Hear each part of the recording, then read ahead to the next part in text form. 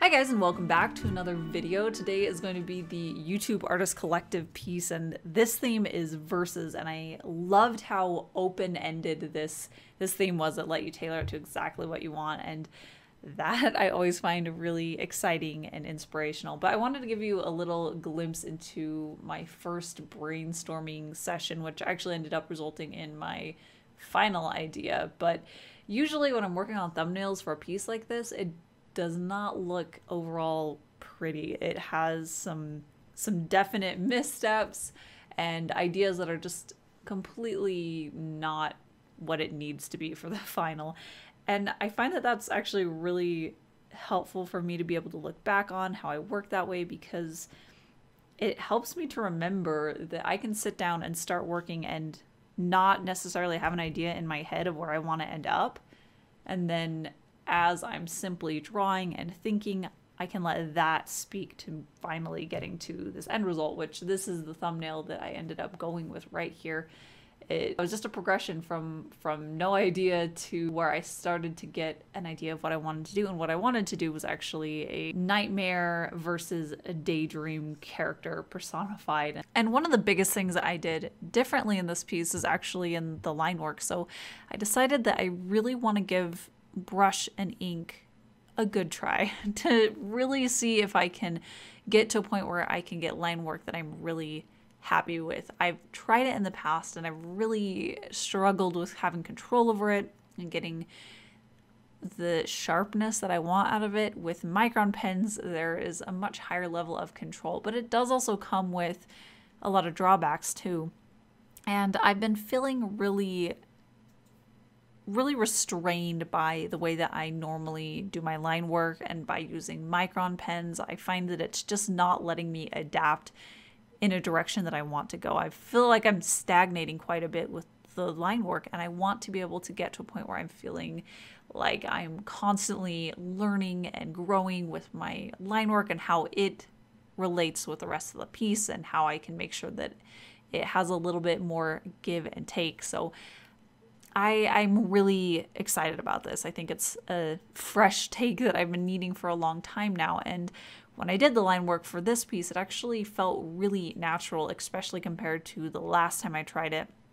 I did a little mini painting with the inks that I'm using now, just to see if I could figure it out, if I could get used to it before I started this full piece. And I felt that I liked that execution even better than I like the control that I had for my microns, even for something so tiny. So I felt ready to commit to a full piece doing just brush and ink, and I'm really happy that I did that. I will say it is significantly more gentle on my hand, but I also felt that I took quite a bit longer. Of course, that's just because I'm trying something new, so hopefully as I get more practice I will be able to work quicker with this kind of a method. But I can say that it felt a lot nicer. I didn't have nearly as sore muscles as I normally do, and it does feel like something that I can adapt. Like I said, I can change the way that I execute the line work to be a little bit more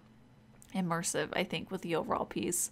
And I'm actually using colored India ink, which is light fast and waterproof actually when it dries. So I think that I did try India ink last time I did this, but I was not happy with the level of opacity that I had in some of the inks that I had used. And this time I was kind of nervous that that would be a deal breaker for me, where I wouldn't be able to get the result that I wanted. But I found that it really didn't make nearly as much of a difference as I thought it would.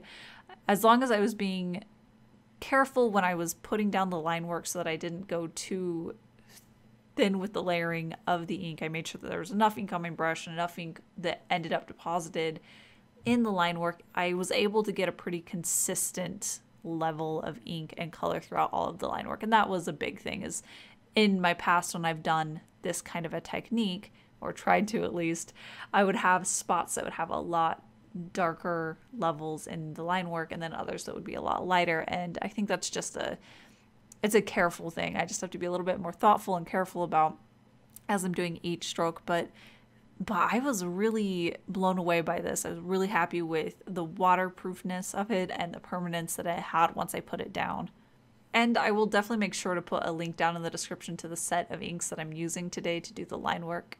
And then it came time to doing the color comps. So normally I like to do color comps before I do line work, but this one I had a pretty okay idea on how I wanted to balance out the different characters. Since this is a versus thing, I wanted to have different things assigned to each character so that they would have contrast.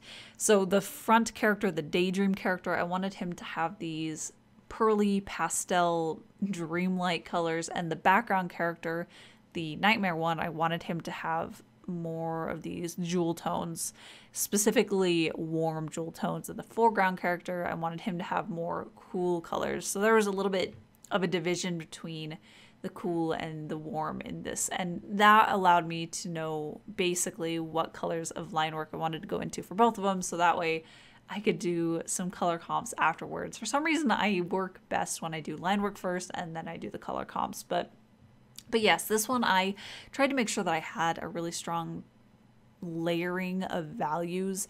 I really feel like the values is one of the things that I'm the weakest at still. I don't think I've really gained much ground on that, so I'm trying to refocus my efforts on not just the color placement and creating contrast with colors, but also creating good readable values in the pieces that I'm doing. So I made sure that the forefront character, Daydream, that he was really light, and then the character behind him was darker, and then there was the background smoke tendrils that were also very dark, and that allowed it so that there was one main central character that your eyes would go to first, and then the background and the background character, those would be grouped together a little bit. That way there would be a first and a second read as far as the hierarchy of the two characters. And this of course can be reversed, where you can have a dark character on a light background. And I love the idea of really getting a good handle on values and being able to control them and utilize them in a way to really drive the way that the eye is moving in a piece, as well as the impact that different areas have. But it is definitely something that I need more practice on. But I think that this one turned out better than most. I was trying to be a little bit more thoughtful with this. I did have to do a couple of color comps where some of the first ones just didn't have very much contrast, especially between the front character and the character behind him. So I had to rework that a little bit. But I'm much happier with the layering of the values that I have now.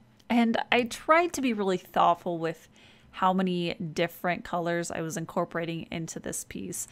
I love going really analogous with my color palettes. I know, I say that all the time, but I'm trying to stretch beyond that a little bit more while still keeping it from looking really chaotic. So there were a few places in this piece where I specifically made a decision to vary outside of just the main cool colors and the main warm or warmer colors that I chose for the two characters. I specifically chose to go in with green as a glazing layer on top of the front character's hair, but I had to make sure that that color also was referenced elsewhere in this piece so that it didn't look out of place. I ended up going with the green hue to be in the hourglass, as well as a few other places in the character himself. I also ran into a little bit of a dilemma with what to paint the background color.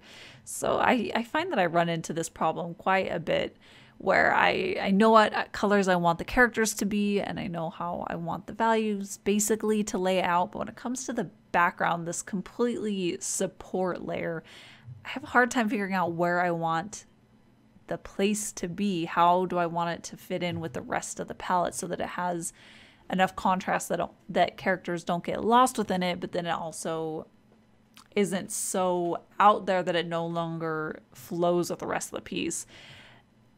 And yeah, this one was a struggle. I worked with it on a few layers, where in the little color comp is actually where I really fought with it, which is the right place to do it.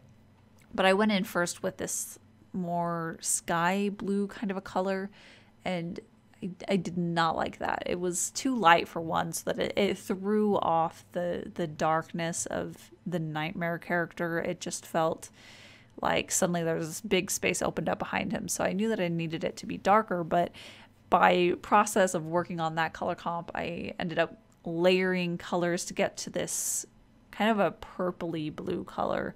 And I really liked that. It was like I was introducing a new color, but it was actually more of a step between the two characters, where I have this more purple hued red color, this burgundy for Nightmare, and then more of these greenish cyan blues for the Daydream. By having this purpley blue, it was kind of right in the middle of the two. So I felt like that was this happy medium, this blue color that both characters could stand out from. It also was dark enough that the front character had a lot of contrast against, but it was also more of a medium tone so that the background character still had the darker value, especially in his hoodie and in that smoke, so that they weren't getting completely lost, but they were still a little bit more grouped together. And I have prints available of today's piece. I'm actually really happy with how this piece turned out, as well as how the prints are looking. I just can't wait to be able to send them off to some of you guys, but I do have a link in the description right at the very top that'll take you over to my art shop. I also have this original painting available as well over there also on my shop. And I'm very excited to announce that I am going back into posting twice weekly videos here on my YouTube channel. I did really miss that, and I have a lot of things in the works that I'm excited to show you guys here, so stay tuned for that. They will be on Wednesdays and Saturdays like I used to release them, but for now, that's it. So I will see you guys next time in my Wednesday video.